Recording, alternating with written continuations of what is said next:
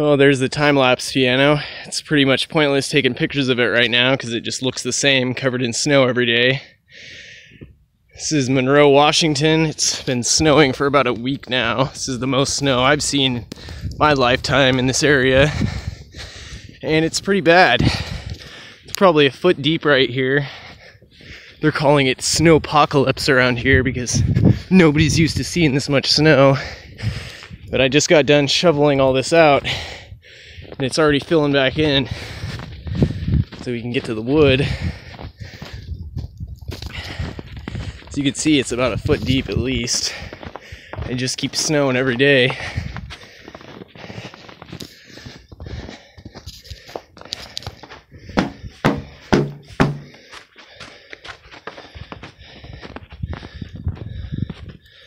I got all this shoveled out and it's already starting to fill in. And I can say that I am happy I bought this car this year. This thing is a trooper in the snow. I haven't missed a single day of work in this snow so far from the all-wheel drive, and it handles really nicely. I've even been passing Subarus on Highway 2 going about 20 under the speed limit. It's 60, they're going about 40 miles per hour. Here's another pathway. Yeah, I just wanted to make this video to show everybody how bad the snow is in Monroe, Washington.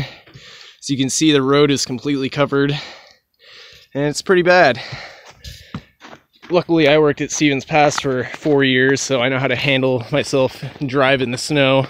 Unlike most people around here, passed quite a few cars in the ditch on my way to work the last week or so. And they did not look like they were prepared to drive in the snow, that's for sure. And you can see at the deck, it's just piling up. I'm gonna have to shovel all this off here pretty soon.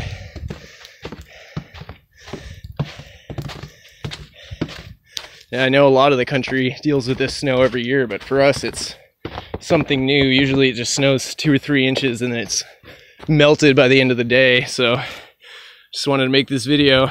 Anyways, have a good day. If you haven't subscribed to my channel, hit the subscribe button in the bottom right hand corner and like my video. Thanks. Bye.